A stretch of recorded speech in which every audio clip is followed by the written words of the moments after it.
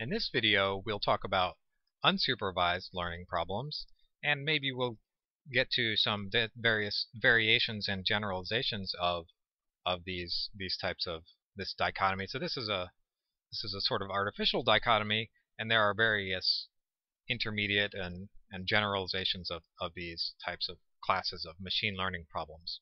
So unsupervised learning, that was supervised. Unsupervised is much less well defined. So for unsupervised, you're given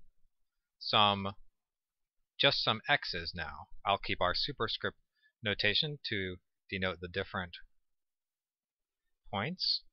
X, these are not powers, these are not exponents, these are just the different points. So you're given these points, and maybe each x is in maybe in d-dimensional real space or k-dimensional real space or something like that. So maybe here,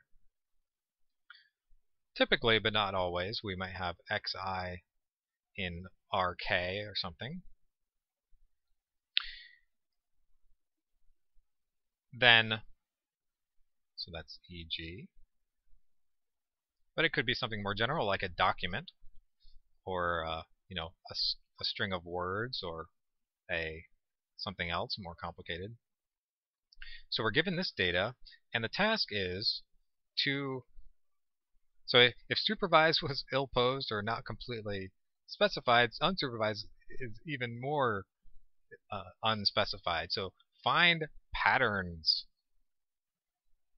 in the data, whatever that means. So let me just give you some examples of what kind of patterns people look for. Clustering is a typical canonical kind of unsupervised problem. Another one is what's called density estimation. And I'll mention a third one. There's probably many more, but a third type of unsupervised learning is what's called dimensionality reduction. So clustering, say we get, again, say we have some points in two-dimensional real space. So let's say that these xi's are in R2. Just a simple, these are all, I'm giving you some very low dimensional examples that we can visualize, but usually interesting machine learning problems come when you have these points are in very high dimensions. But let's say that it's just an R2, so we can draw some pictures, and maybe we get some points like that, some points like that, some points like that, maybe one over here. And your task for clustering is to find the clusters in this data. So I drew it so that you could very sort of easily visually identify some clusters. So you might say that this is a cluster, and this is a cluster, and this is a cluster, and this is some weird thing, maybe that's its own cluster or something like that. And there's all kinds of ways that you might imagine solving the clustering problem, and there's many ways to go about it. Density estimation is a little more, well, it's much more well defined actually.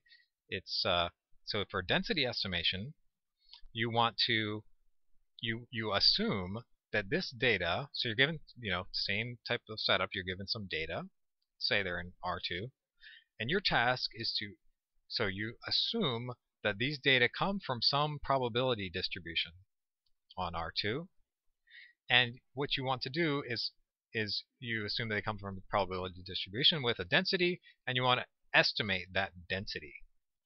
So let me draw a 1D example. So if the xi's are just in R, and we got points. Maybe we get a bunch of points here, and then we get only a few points here. So we get lots of points there, a couple here, maybe some more over here. Then you might estimate the density by something small, and it goes up, and then you say, oh, okay, it's big here. And then it gets small again, and then there's a little bump. Something like that.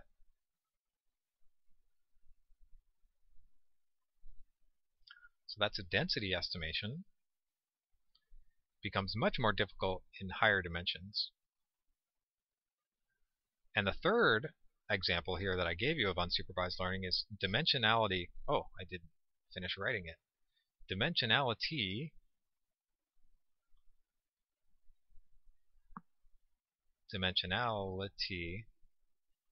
reduction. So dimensionality reduction is so say here's an example data set.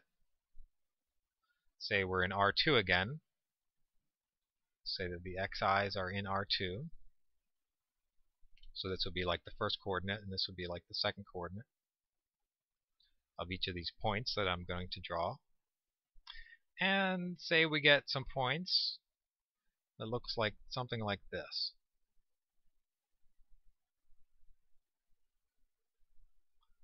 So each of these little dots is a point. Maybe they look like that. So you get all these points. And now your task in dimensionality reduction is to find some lower dimensional space that you can represent this data in. And I drew it very suggestively here so that you could see a sort of one-dimensional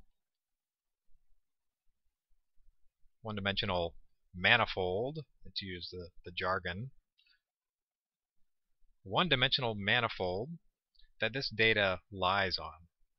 And so you could map this to the line, and each point would be projected onto this line that I'm sort of outlining with the cursor. So the data would be projected onto the line. And that would allow you to understand the data better. So that in this case, it's low dimensional and you can just see it. But if the data is very high dimensional, oh, I meant to say R2 here. Each point is in R2. So, but if it was a very high dimensional, like if this was, each data point was in R10,000, and you could reduce it down to, say, 2 dimensions, then that would be very nice. And not only do you want to reduce the dimension, but you also want to preserve the structure of the data.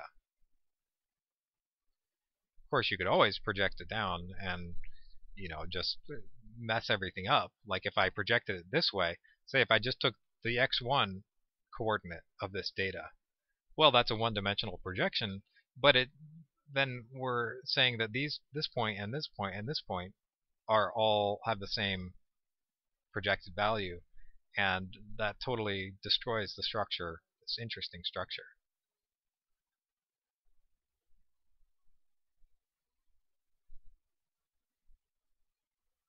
So those are some unsupervised learning problems.